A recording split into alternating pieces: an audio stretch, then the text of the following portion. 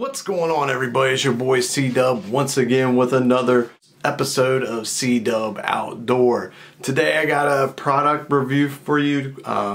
This company reached out to me, wanted me to do another review of one of their products.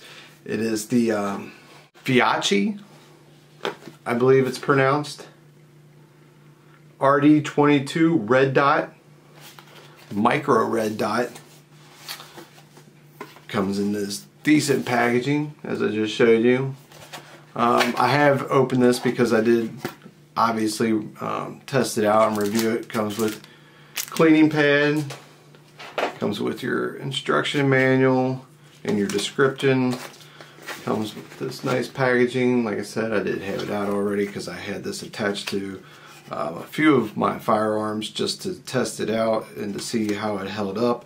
It is a 2 MOA red dot, and that's all it is red. There's no green, it's just a red dot.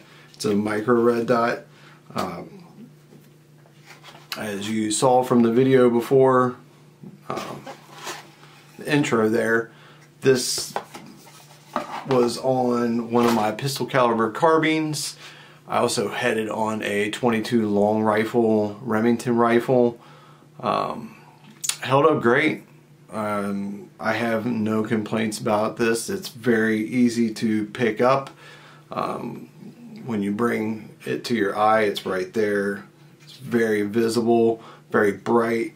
You can adjust the brightness with the dial here on the side, which I do like. Some people think it's kind of old school, but I like it because, especially if I'm wearing gloves and it's cold outside, I can, easily turn this without having to press buttons with gloves on. Pressing buttons with gloves on is definitely a pain in the ass. But this is about the size of the, the Romeo 5 that I have. Yeah, the Romeo 5, similar size, similar risers. They actually look pretty similar too, except for the dial on the side, and the Romeo is push button. The price is not similar. That goes for $100 and something. Can't remember what it is off the top of my head, but these on Amazon you can pick up for $56.99, I believe it is. I'll have the link in the description below.